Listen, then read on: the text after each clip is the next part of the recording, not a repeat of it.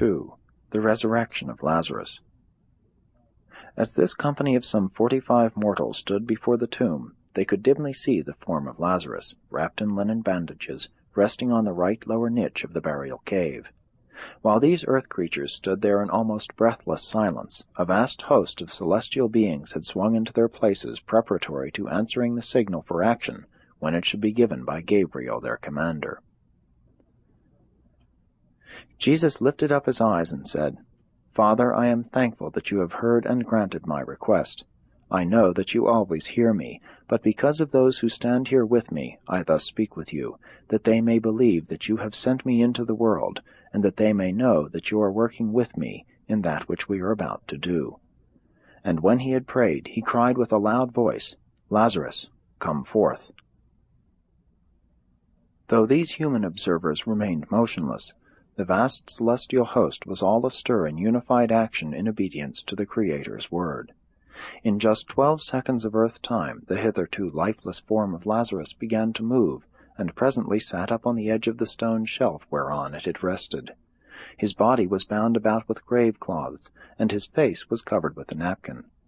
And as he stood up before them, alive, Jesus said, "Loose him, and let him go." All, save the apostles with Martha and Mary, fled to the house. They were pale with fright, and overcome with astonishment. While some tarried, many hastened to their homes. Lazarus greeted Jesus and the apostles, and asked the meaning of the grave cloths, and why he had awakened in the garden.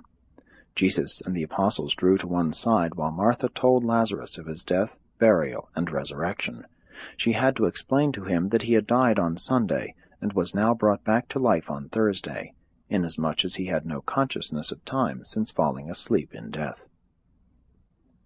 As Lazarus came out of the tomb, the personalized adjuster of Jesus, now chief of his kind in this local universe, gave command to the former adjuster of Lazarus, now in waiting, to resume abode in the mind and soul of the resurrected man. Then went Lazarus over to Jesus and, with his sisters, knelt at the Master's feet to give thanks and offer praise to God.